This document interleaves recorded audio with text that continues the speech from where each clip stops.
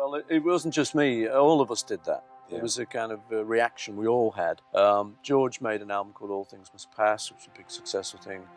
When he toured, he didn't do any Beatles stuff.